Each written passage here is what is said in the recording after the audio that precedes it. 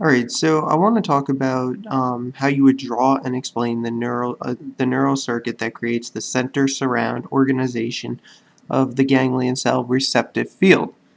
And it's quite a lengthy explanation, so I'm going to start by making a drawing here, and then I'm going to talk about and show my explanation for what all of this is. So first thing I do, this doesn't have to be beautiful, but I draw here what is a ganglion cell. So hopefully I spelled that correctly. I think so. So there's a ganglion cell right there. The next thing I do is I basically just draw my transducers, bipolar cells, and I kind of show how this is going to look. And I'll explain as I go along what's going on here and why these things are the way they are. So show that. And I want to kind of put a line in here to divide these two spaces here. And this is going to be the center, and this is going to be the surround.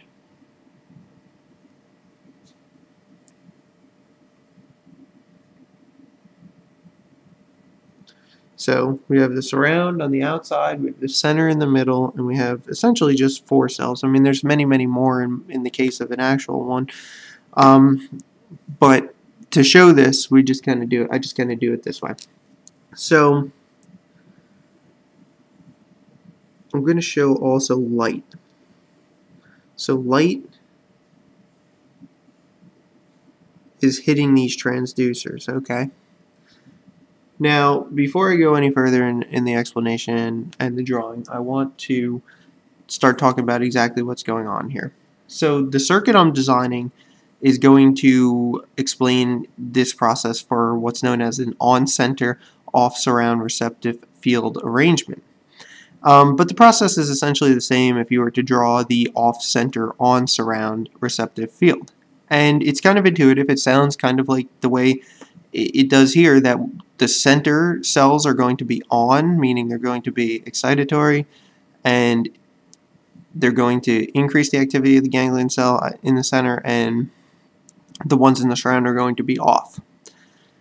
So basically what happens in this process, and this is probably one of the more important points that you have to remember, is that when light hits the transducer cells, it decreases their activity.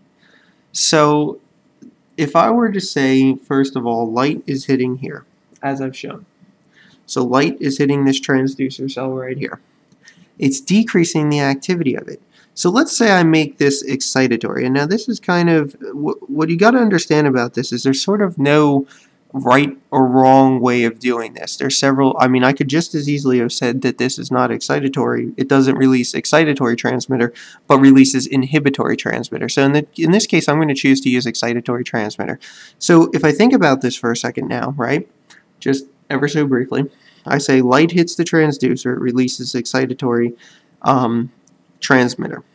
But when the light hits the transducer, it decreases the activity of this transducer cell. So what happens? A decrease in excitatory transmitter leads to a decrease in the activity. Okay, so down, a decrease in the activity of the bipolar cell. All right, and that's exactly what I have written here. So in the surround, light hits the transducer cell and decreases the activity of the cell. So anytime light hits the transducer, it decreases the activity of the cell. If the transducer cell in the surround releases excitatory transmitter, a decrease in the release of excitatory transmitter decreases the activity of the bipolar cell in the surround. So specifically talking about things in the surround, I have light hitting here, it releases excitatory transmitter, there's a decrease in the release of excitatory transmitter, decreases the activity of this bipolar cell right here. Okay?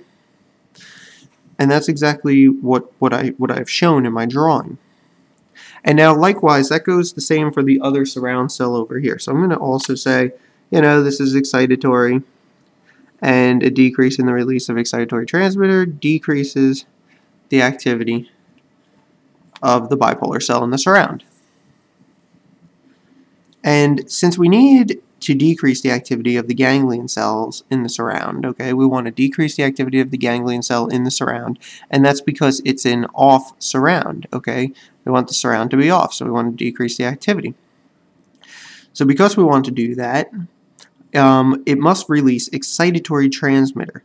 Okay, so the bipolar cell must release excitatory transmitter because a decrease in the release of excitatory transmitter will decrease or will result in a decrease in the activity of the ganglion cell in the surround. So specifically, we want to decrease the activity of this ganglion cell in the surround. So this also releases excitatory transmitter, and that decreases. Okay, so that matches what we're trying to do here. Look, if we do the same thing over here, it's the same principle. Look, it's excitatory, and there's a decrease.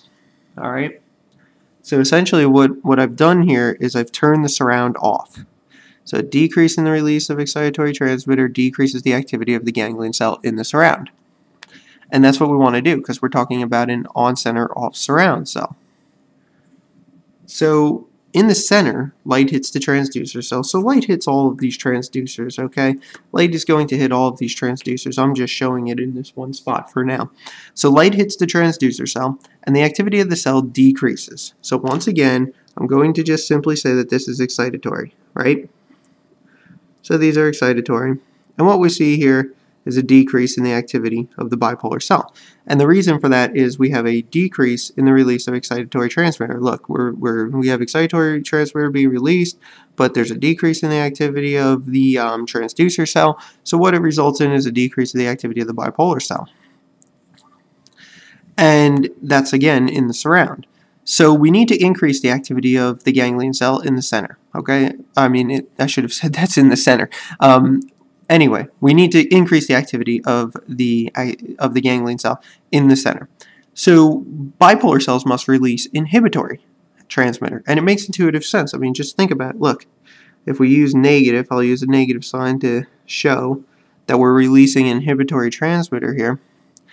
A decrease, okay, because remember the bipolar cell's activity is decreasing, so a decrease in inhibitory transmitter results in an increase, okay, so an increase in the activity of the ganglion cells in the center, or the ganglion cell in the center, all right? So that is the way this process is done, and that's how you would discuss and show the center surround organization for the ganglion cell receptive field.